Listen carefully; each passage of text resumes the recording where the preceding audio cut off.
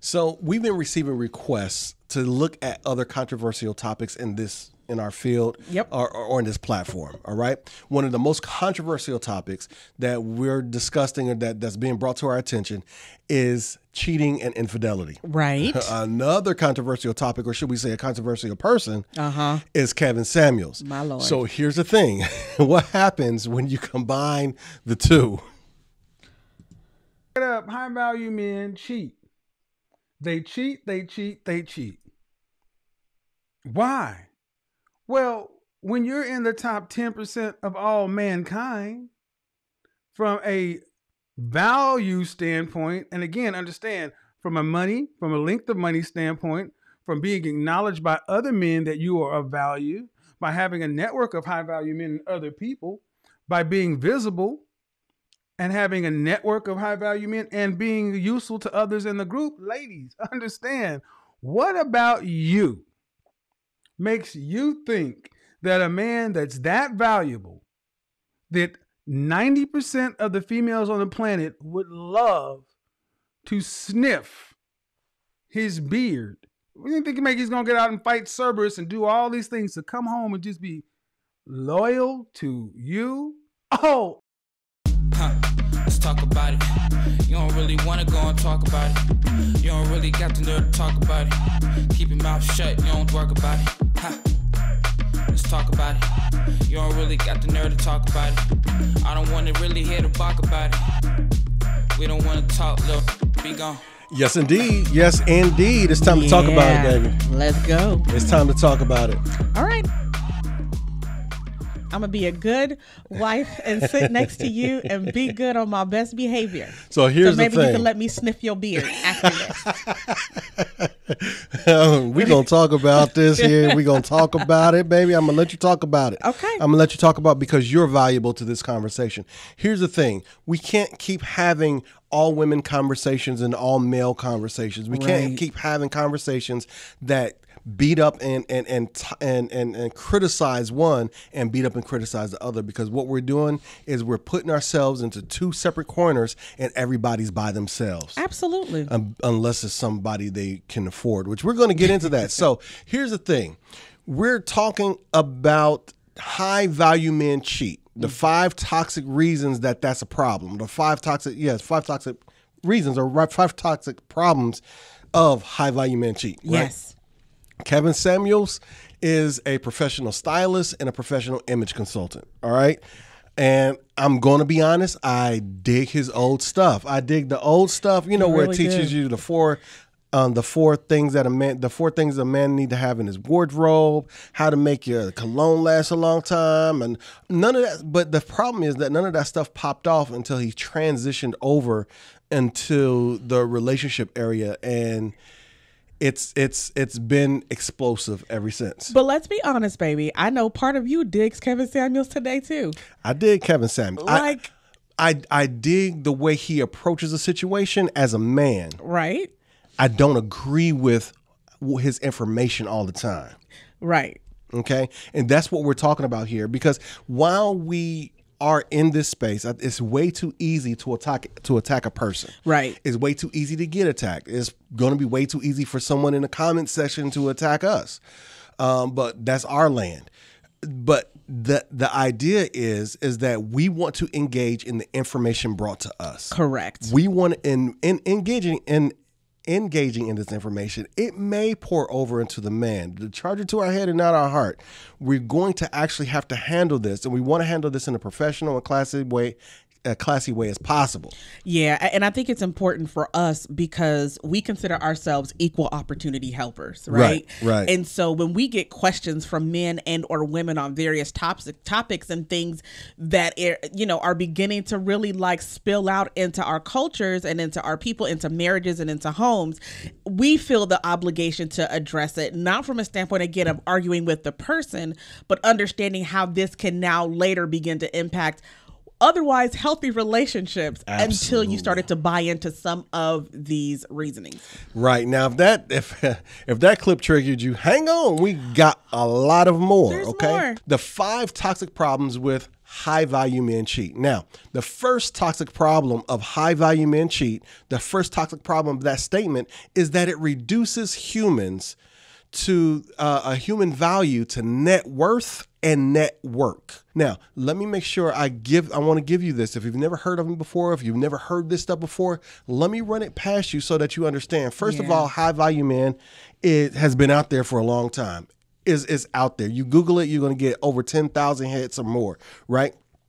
But what he did was he took high value man and he took it to his experience, his professional experience, his interactions, or whatever's going on in his world. And so then he began to build what he thought was a high value man. So whatever you see out there, this is what he thinks. And if you want to know more, just Google it with his name in it. But here it goes. So what is the definition of a high value man according to Kevin Samuels? Number one, they make $10,000 a month or more based upon local Atlanta, Georgia economy, because that's where he is. So that's how he developed it, right? All it means is that you're a provider who makes $10,000 or more, which would typically give you the opportunity to provide for the entire household. The young lady the wife doesn't have to pay a thing. Okay. All right. Number two, and in many households, not all. Number two, this happens for 3 to 5 years. You have this income for 3 to 5 years. What that indicates is just consistency. This is something that he's been doing. Number three is that there's group acceptance, that you're not the only high value man you know, which means that you have this mastermind of other people, of winners, right, of like-minded individuals. Yes. All right. Then the influence comes in number four when you have a network of high-value men that you can tap. So it's not only, you don't only lean on your money, but you're able to, you have connections with people who can influence change in lives or whatever the case may be. Number five is visibility. This was very important. I thought this was kind of nice. The idea that in order to occupy the space, you have to be visible, which puts you in a professional echelon and not just as a hustle or street level echelon, if that makes sense. And then number six, I'm sorry, there has to be a utility. You have to be good for something. Just because you have money and a network doesn't mean nothing. There has to be some philanthropy going on. You have to be giving back, something like that, right? Okay, so all of these, every last one of these are good goals.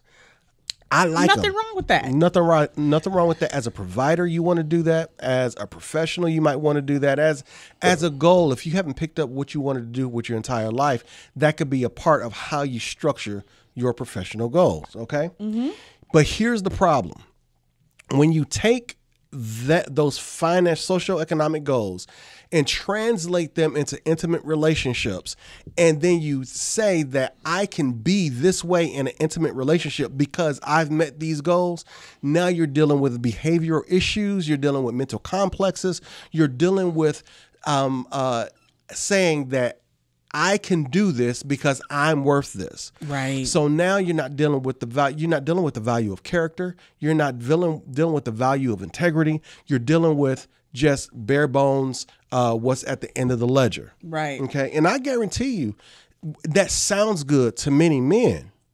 Right. You know, because I ain't got to answer to nobody. I want to go back to how it was back in the good old days, which we'll get to that conversation in a minute. Right. But I'm the provider. I come home. I'm Mr. Mister, Mr. And I come home, and that's what I do. Right. Okay. This set of values is superficial because it doesn't dig any deeper. Here's how I know. Because there's a lot of people who are not included in this set of values. Teachers, right? Community servants, okay, like mayors or so on and so forth. Mentors, right? You got the Jack and Jill, you got Boys and Girls Club, you got people who actually enjoy reaching out into the community that may not make that they may not be money motivated, right? Like that, artists, if you will. And another category which I'm particularly fond of as a veteran is warriors. Those people who go out and fight for our freedom to even make this kind of money. Right. When I look at, if you look at, since he likes statistics, when you look at what an E9 who has been in the service for 10 years, E9 is up there, who has been in the service, whatever branch for 10 years, depending on where he's stationed, all right, will make half of that.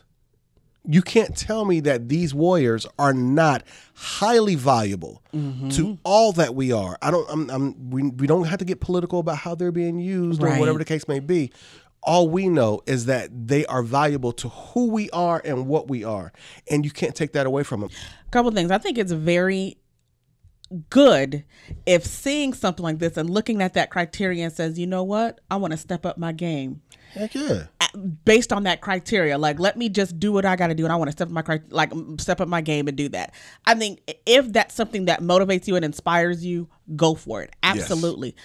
I think where it's becoming a problem and where we see this beginning to become a problem is, number one, either you have men who start to feel a type of way in their relationships because now they're like, well, shoot, let me go ahead and do what I need to do. Or the other side of that, you could easily find, because men aren't the only culprits, you have women. It sets the stage for women to be able to say, because you are not this, I don't have to respect you in the home. Yes. Because you don't do this, I don't have to honor you in the home. And so when you make very polarizing statements about marriage and the sanctity of marriage and relationships, you run the risk of now, again, ruining a culture because of rhetoric. Absolutely. And let me be honest. First of all, let's make this clear. Let's make this absolutely clear. A man should provide. Yes. And protect. Yes. But when he provides and protect, he also protects from himself. Mm-hmm. There's a greater mentality. Yes. That a man who calls himself a husband, there's a greater mission to that. Okay. And I don't see this mission inside this anywhere as far as the ideology. The ideology is concerned. Mm-hmm. Absolutely. You ready to go on to the next one? I am. Okay. The second toxic problem with high value men cheat is the entitlement, the level of entitlement. Take a listen. Let's go ahead and dispense with this. Miss me with God. I was raised in the Bible Belt and I was baptized at 5. I'm going to have an entire broadcast on the disingenuous nature in which how so much of Christianity is marketed today. But just go back to Solomon. How many wives did he have? What did David do with Bathsheba? Understand something, ladies. Men with power, men of value, cheat because they should. Okay, I'm going to deal with the last piece of that because that's really on this point. But because we started out with dispense or miss me with God, I think it's very important to understand, okay, the narratives in which those, the narratives, the framing of those. Because there's too many people who speaking on God who don't know God or who don't know the information. And so I think it's best to leave that alone. And I think it's best not to have that conversation without someone there with you to have that conversation. Because believe it or not, whenever we look at any man who's had multiple wives in the Bible, in those narratives, what we'll find is confusion and deterioration from the family to all the way up into entire nation. That was King Solomon's issue, is that he let too much come into Israel and it was led astray. That was King David's issue. There was a huge debt to be paid, which he lost his first son or first child because of that. But there's also another issue right there that's nestled right in there. Mm-hmm. Let me tell you what that is. What's that issue? The issue is when you mention Bathsheba, what you forget is that she was already married to a man who thought what he did was more important and who he knew was more important. And she got scooped by a king who determined to marry her and treat her right after they lost that child. So there's a lot to deal with right there. So let's go ahead. We'll miss you with that, or we'll miss Kevin Samuels with that, and that's okay. If that's not where you want to, if that's not your belief structure, that's fine. But it's important to speak to what we understand. Yes, sir. And stay there. Right there. That was sexy. You go ahead and you better preach. Oh, hush. But at the end, he said, we can cheat. They can cheat because we should. But in this paradigm, I have to have you understand that when a man feels entitled by what he makes and who he knows, that entitlement leads him to dishonoring a promise that he made. Why even make her a wife? Now, there was some information. I watched this whole thing. And so he stated, when he was asked why they have a wife, it's a professional step up. It's what they need in order to professionally, you look better professionally with the wife. So, but there's still no moral agreement. There is, and it shouldn't even be moral. There is still no expectation. There is no real commitment there. Right. And what you have is an attitude and a philosophy that's malignant and abusive. Mm-hmm. Okay. The only women who participate in that are those who buy into that. Those are women who sign up to be mistresses or sign up to be mail order brides. Those are your Melania Trumps, if you will.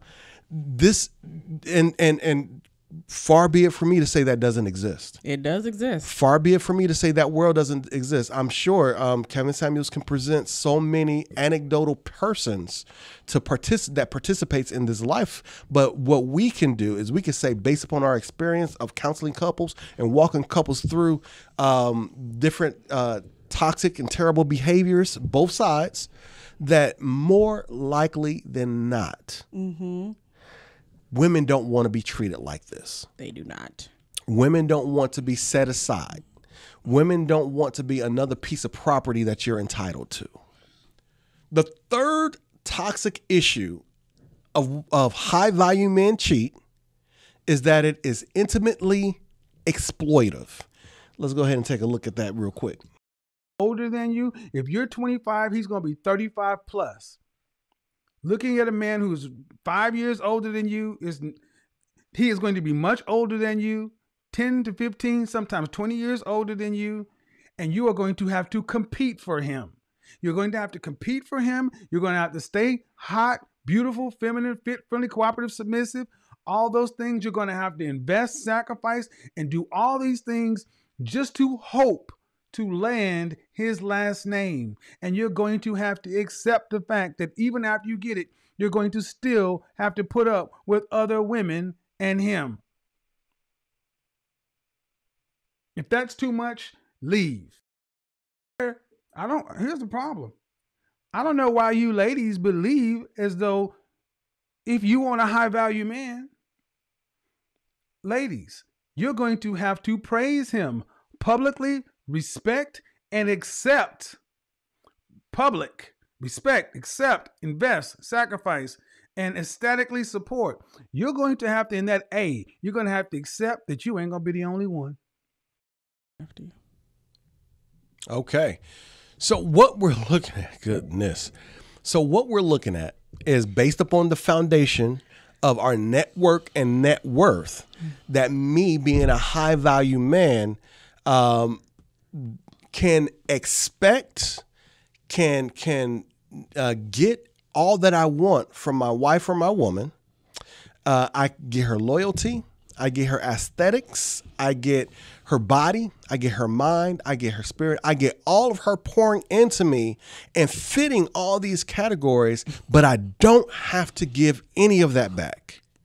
I don't have to do anything for her. In other words, it allows me to exploit her for my benefit and my benefit alone, just because I pay for her, just because she lives with me and I pay for everything.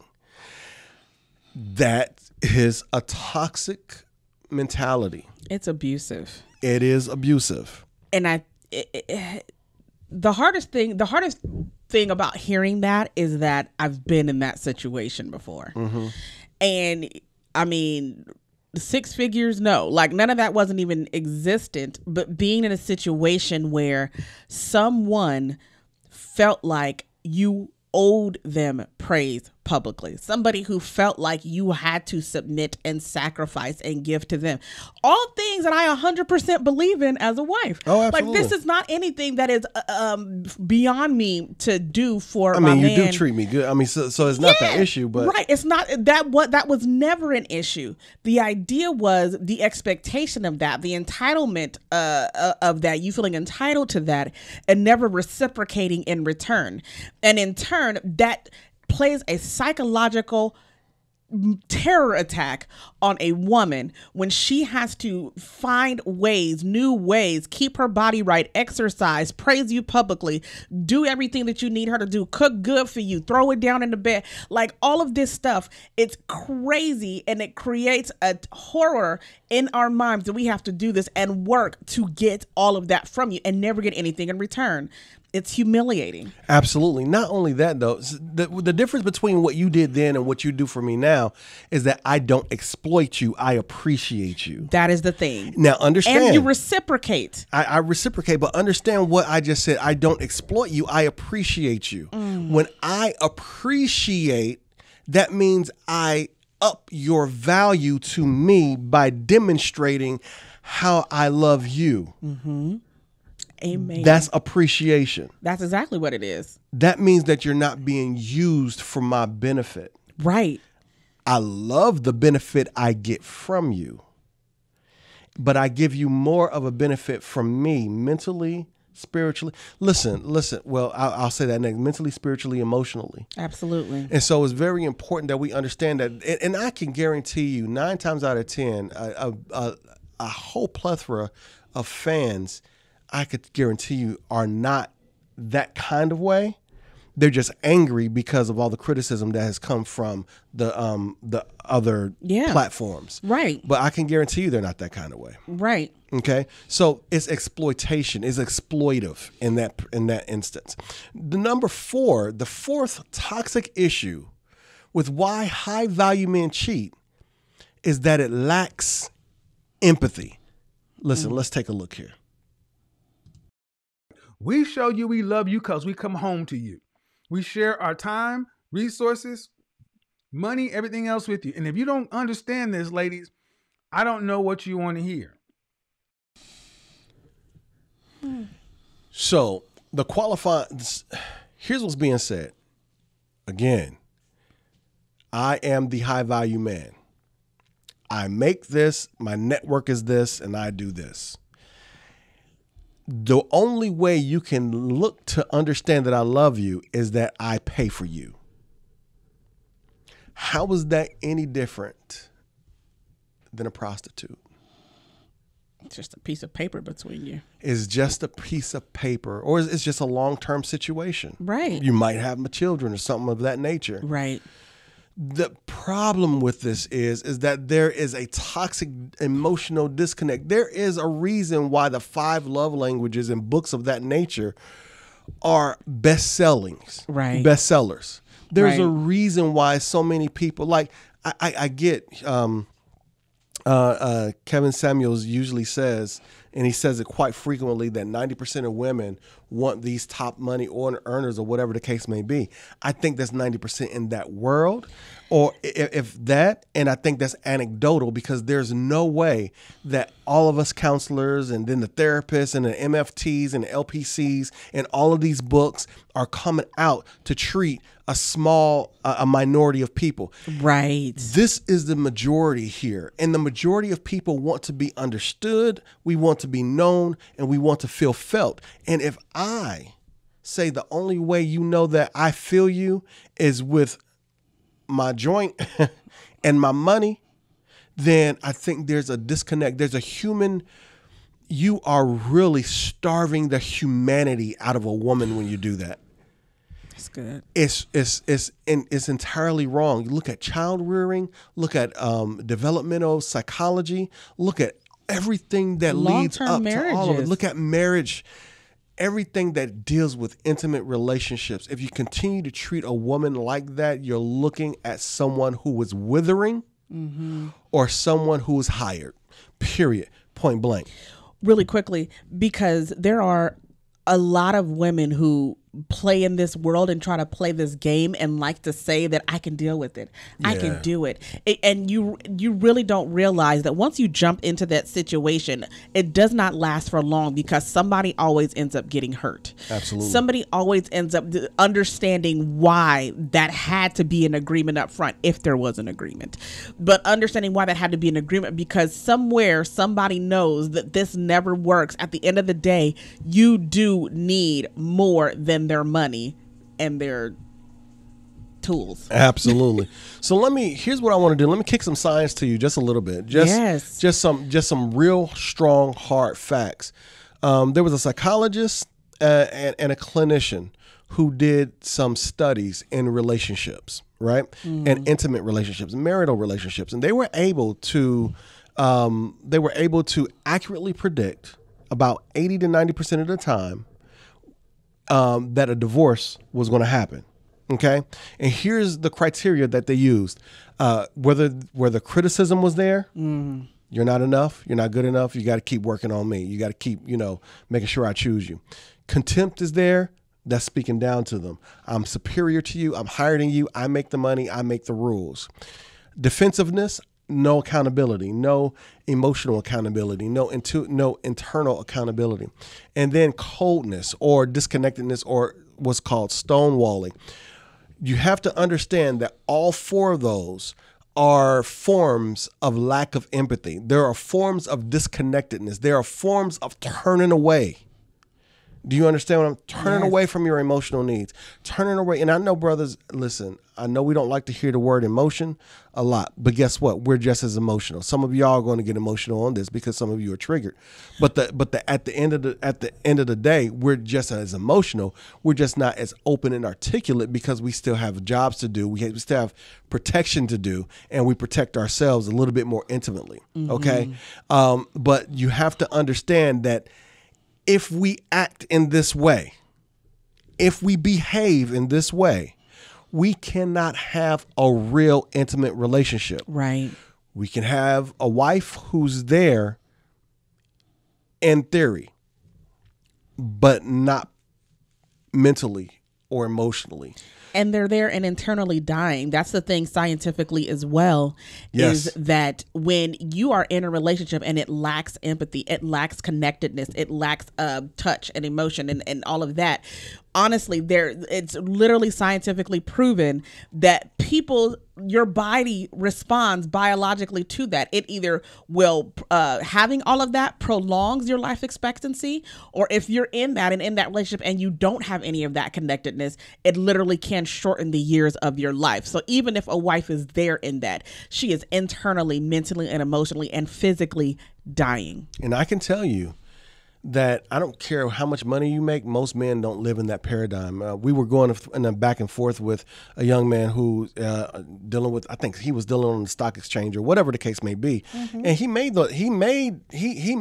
beyond what was going on in the criteria, but he said, I did not let that define me. Right. And so because he doesn't let him define him, he treats people a little bit differently.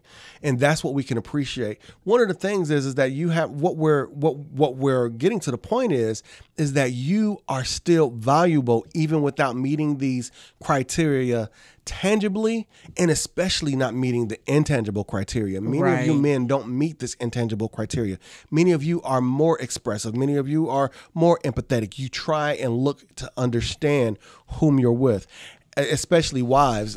I tend to believe, I don't know his demographic. I would love to know it, but I tend to believe that most of his demographic is single men anyway, because they don't have anybody. And so this really actually just pours into that kind of a mindset, right? And a toxic mindset that I guarantee you, once you start picking up on people, once you start getting, either you're going to use them, or you're not going to be, or you're going to have a lot of broken relationships. Right. The end result is going to be a lot of loneliness. And all the people you breaking up is going to start coming to us. Oh, God, no. Okay. Now, the fifth toxic reason why high value men cheat is problematic, or is a problem, is that the expression in and of itself is verbally destructive. Let's go ahead and take a look at this clip real quick.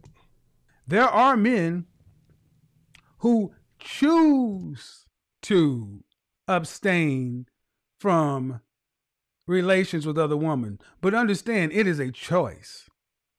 But it is crazy for modern women to think those men should have to do it. If you have to have a man that's loyal to you, get an average man, or actually get a below average man. But if you want the tippy top, the best of the best, be prepared to share. My question is this: why did women of the past openly accept this? Why do women of the past openly accept this? Because they understood that I would rather live in a stone fortress with plenty of meat and vegetables and protection than live on the plains with that other guy. And you're a foolish woman, in my opinion, if you have a man on this level and you leave because he's sleeping, having sex with other women. Can I so start what? this one off? All right. It kind of sounds like he's not living in like 2021. I feel like there's like maybe this was made like 80 years ago. I think two things. Number one, why did women deal with it? Is because they didn't have a choice. It started back in old, high society where, people would actually bring men to their daughters to court and they had to make a certain amount of money because they needed to know that that man could provide for them and possibly the entire extended family if that happened. We understand that. Some of that has absolutely been carried into this day. But back then, going into things, women dealt with it because they had no rights. They had no choice. They had no value, attached to them other than sometimes a dowry that was basically had to be given to the families. But when you look at today in this society, he says a modern woman is, did he say stupid? I don't want to misquote him. I think he said silly. I can't remember. Silly if she left because Might have said stupid. A man cheated, right? I think the majority of women who make their own $10,000 a month, who have been with men who make that kind of money, have left those relationships and don't desire that kind of man anymore, if that was once a thing, because they were being devalued and they were being destructive, like they were being like cast down in those relationships. And so when you put this all in a situation like all women, or if this is what you want, you have to deal with this. There are plenty of women out there who have dealt with that behavior and walked away because it's not psychologically or emotionally conducive to them as a person and their mental health. Absolutely. And I will reiterate, yes, Kevin Samuels has anecdotal evidence of women making high figures living in this lifestyle, men making high figures living in this lifestyle. Yeah. But we challenge that with what the majority of the evidence is. Now, and then with that evidence, with the value of those men who live in that majority, and the value, the majority of women, or the value of women living in that majority, they are valuable. When we get into this fifth toxic place, we're looking at how they're being talked down to. Average man, below average man, right? Silly or stupid women, whatever the case may be, because they challenge his paradigm or because they don't want what he's looking at. Now they become less than. And if I'm to be honest, that is a toxic behavior that he actually has with many of his audience members. Now, albeit many of his audience members are women who want to participate in this, and that's on them. For the life of me, we can't figure out why, but right. But at the end of the day, when he's challenged or he loses his patience with their understanding, there's a place in him that clicks that allows him to verbally destroy them. Now, with that being the case, though, what it's doing, as toxic as that is, what it's doing is it's letting men know that they can act in that same way. And really, there are a lot of men who don't have the money, who are not mature enough, who don't even have the character, who are actually out here talking to women like this because they're looking at this young man or this gentleman as a mentor, and they haven't even began to meet the criteria yet. Right. You see what I'm saying? Right. And so you have to understand that treating someone or talking down to someone is wrong. And I'm gonna be honest. In our community, we are raised on this kind of rhetoric. We're raised up on beating up on our children and talking down to stupid, dumb. What do you mean you can't do that? And we're brought up trying to avoid that, and we're hurt by that. And then we start talking to people we love like that. That is toxic behavior, bar none. It's destructive, like you said. It's destructive. So we have those 5 points. Now here's what I want to do with those 5 points. I want to pull them together because I'm about to show you something. I'm about to show you the real toxicity of all these pulled together. I remember watching Kevin Samuels, and he was responding to someone saying that he was narcissistic or whatever the case may be, and he waved it off. He dismissed it. He said, it's 3 criteria for narcissism or whatever the case may be. That is incorrect. There are 9 symptoms or behaviors that a therapist looks at in order to identify whether someone can be diagnosed with narcissism. It takes only meeting 5 of them in order to be diagnosed with narcissism. Right. It takes 3 of specific ones to be diagnosed with to be diagnosed as dangerous. Right. Which is called the dark triad. Okay. What we did, we're not diagnosing, but what we did, we were able to look at all these things. Think about this. The definition of a high value man is superficial, based upon what I make and who I know. That's superficially made. I'm entitled to cheat, or I'm entitled to do this and that and the other because I'm a high value man. I'm able to exploit women because, or the woman who decides she wants to be with me, she needs to understand she needs to be exploited and competitive. Number 4, lacking of empathy. I don't care. This is who I am. This is what I do. And number 5, verbally destructive. All 5 of those, all 5 are symptoms of narcissism. Right. All 5 fit into those categories. All 5. We didn't mention anything about the arrogance and conceit. That's another symptom.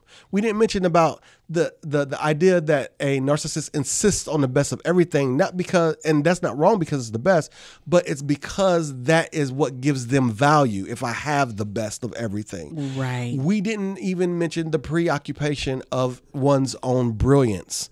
And we didn't even mention the belief of my own superiority.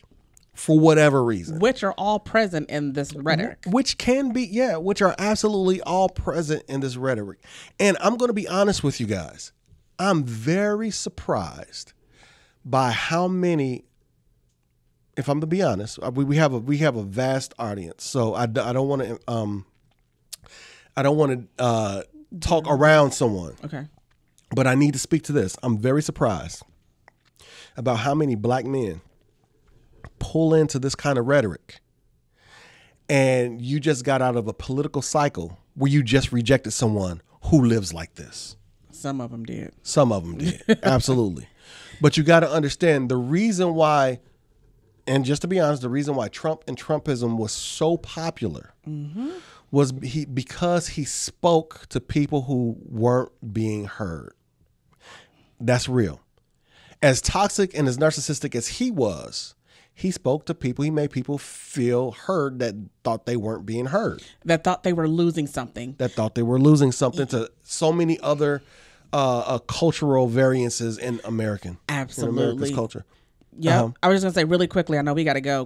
Kevin Samuels is speaking to a group of men, especially who have been disfranchised and devalued by a lot of women and other men in this space on social media. And so it's easy to latch on to because it's like, finally, at least they're trying to give us some value. At least they're trying to big us up. Right. And the same thing happened politically. You had people who were looking.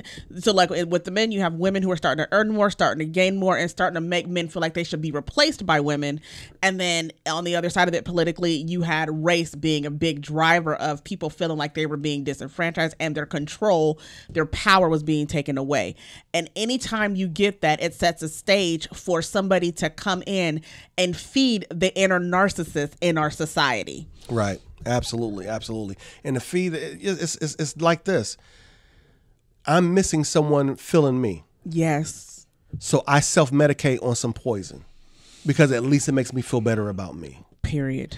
And That's good. again, I like him. He's entertaining and he's informative, and I appreciate those things that I'm informed by. But there is some critical thinking involved when sitting in front of that, and there's only so much you can take. For men, I just tell you this, and I'll say this, and I want to leave it here. If you're going to be a leader in any way, a mentor in any way, if you're going to call yourself a king, then you're going to have king energy. And what do I mean by that? King energy is generative. What is generative?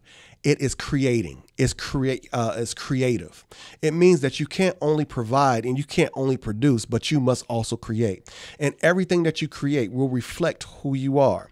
So if your reflection is emotionally detached, if your reflection is a void or a shell and just physically exploitive, then that reflection of you is a tyrant. But if your reflection is loved, respected, and respectful, if your reflection is receiving, if your reflection is healthy, emotionally, mentally, and physically, then that is your reflection, and it reflects you as a king. Go be kings, man. That's good. Peace. Let's talk about it. You don't really got the nerve to talk about it. I don't want to really hear the bark about it. We don't want to talk, look, be gone.